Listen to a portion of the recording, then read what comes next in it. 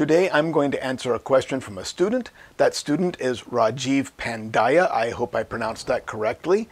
And the question is on the video about small signal amplifiers and boils down to, why do bipolar junction transistors amplify current and not voltage? And the answer is, they do amplify voltage. I think that's an unfortunate term. I avoid using it. I prefer to say that they are current controlled rather than voltage controlled. But even that is not a good way to put it. So let's take a look at how bipolar junction transistors work and see why we say they amplify current. So I'll make a simple common emitter circuit here, and we'll take a look at how it works and why we say that they amplify current.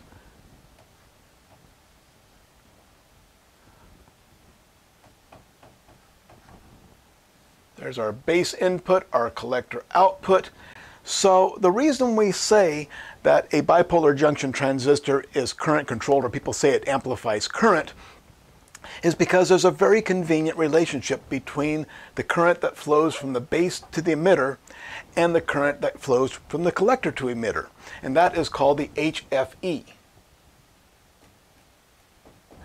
And let's say this one has an HFE factor of 10. Now this is actually quite variable depending on how much current is flowing and what the bias voltages are, but all things being equal, what it means is that under the right conditions, if I put a microamp of current into the base, I'm going to get 10 microamps into the collector. So the HFE is the ratio of base current to collector current. And it's a very convenient ratio. In this case, an HFE of 10, I put in 1 microamp, I get 10 microamps. If I put in 2 microamps, what am I going to get? I'm going to get 20 microamps. Very convenient relationship between the base current and the collector current. But what about the base voltage? Well, remember that the base to emitter junction of a bipolar junction transistor is a forward biased diode under normal operations. So let's take a look at how that works. So I'll draw the diode up here just to remind us of what we're talking about. It's going to be forward biased, which means we have a higher voltage on the anode and a lower voltage on the cathode. Conventional current is going to flow in that direction when it's forward biased. And we're going to draw the graph of the voltage compared to the current. So let's take this up to about 1.0 volts, and let's see, 0.5 volts will be right there. And this is the current. Let's say we can go up to 1 amp. Let's make that 100 milliamps, a small signal transistor. And let's take a look at the current versus the voltage. This is something we've done before, but we're going to reiterate it. Let's put that at 0.1 volts. And how much current are we going to get? Very, very little. So the little dot right there that shows that we're getting a very, very tiny current when we put that 0.1 volts there. Basically, we don't have enough voltage across the diode to turn it on. It's like a check valve where you have a spring and a valve closing mechanism, and when you try to push current against that spring, it's going to take a little while before that spring opens and before the current can actually flow.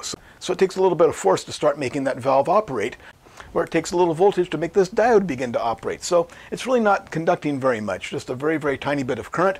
If I double that to 0.2 volts, I'm going to, maybe double that, but it's still going to be a very, very tiny current, not much going on there. But once I get to about 0.5 volts, things start to change a little bit. So let's put up here at 0.8 volts. And as I increase the voltage across that diode, I get something that looks like that. And so somewhere around 0.7 volts is the typical voltage that this operates at, because once I get past 0.7 volts, I get a sudden cascade of current, and a tiny change in voltage makes a huge change in the current. So here with a diode is the idea of my base current compared to my base voltage. It's a nonlinear relationship. It's an exponential relationship.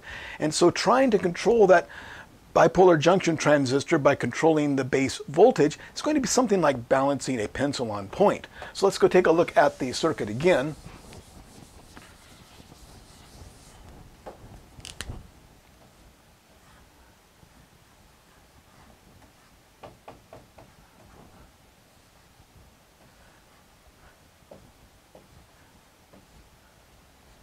So I'm going to have a base voltage of 0.6 to 0.8 volts between the base and the emitter. So I only have a range, an operating range of about 0.2 of a volt. So operating this in that range is going to be fairly tricky to do. Now, if this is a big power transistor, I may have a wider range, maybe as much as 0.6 to 3 volts, but that's when we have a lot of current flowing into that base and therefore a lot of current flowing into the collector. But your typical small signal transistor is going to operate between about 0.6 and 0.8 volts. So I have a very small operating range. So it's just not very convenient to think about the transistor being controlled by voltage as opposed to being controlled by current. So yes, changing the voltage does change the collector current, but the range is so small it's just not very convenient. So therefore, people say that the bipolar junction transistor amplifies current rather than amplifying voltage. I prefer to say it's current controlled rather than voltage controlled, but you can see it's not really, that's not really any better. So it's just, we say that they amplify current because the relationship between the base current and the collector current is a very convenient linear relationship. So let's go ahead and take a look at the graph of the collector current to the base current, and we'll see a big difference. So here we have the collector current on the vertical and the base current on the horizontal, and let's make this up to how about 100 microamps, and make this over here up to 10 microamps. And so if I start with 1 microamp of base current, I'm going to get 10 microamps of collector current. So that would put our plot point right there. Now if I double that to 2 microamps, I'm going to get 20 microamps of collector current. So 2 and 20, that puts my dot right there. And if I double that again to 4 microamps, that's going to give me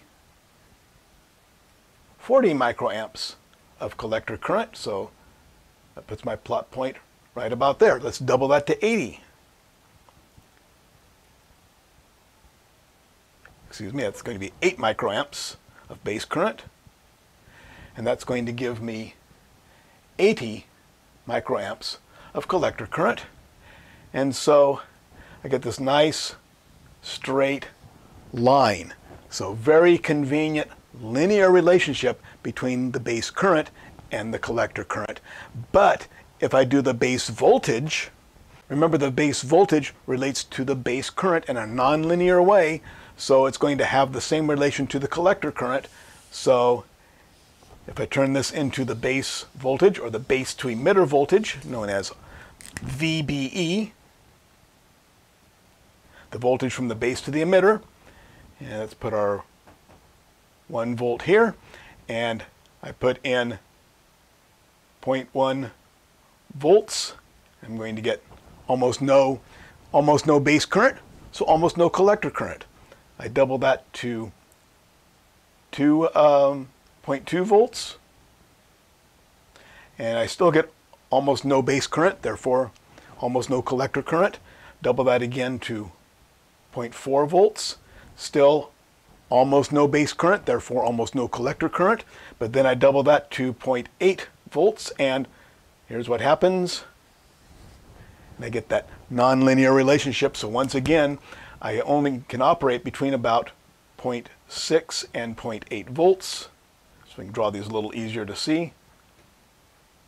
So my operating range is only in around there. And you can see it's even nonlinear down here. So the reality is I'm going to be more like 0.7 volts to 0.8 volts to where I'm fairly straight in this line. If we draw it a little realistically at an angle. Yeah, that line's fairly straight.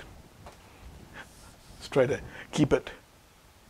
There we go. It's a fairly straight line, but huge changes to small changes in voltage and only have that very, very tiny operating range. So it's just not very convenient to think of a bipolar junction transistor as being voltage controlled because of the nonlinear relationship and the very tiny operating range when we get into the linear area, where the current has a very nice linear relationship between the base current and the collector current. Now, in the case of field effect transistors, we say that they amplify voltage. I should say they say because I say it's voltage controlled. A field effect transistor, if we draw a fairly generic field effect transistor here, the current that flows into the gate, drain, and source, the current that flows from the gate to the source is very, very tiny. In a junction field effect transistor, this is a reverse bias diode, so we have almost no current flowing through it, just basically leakage current or minority carriers, if we want to get into that aspect of understanding how they work.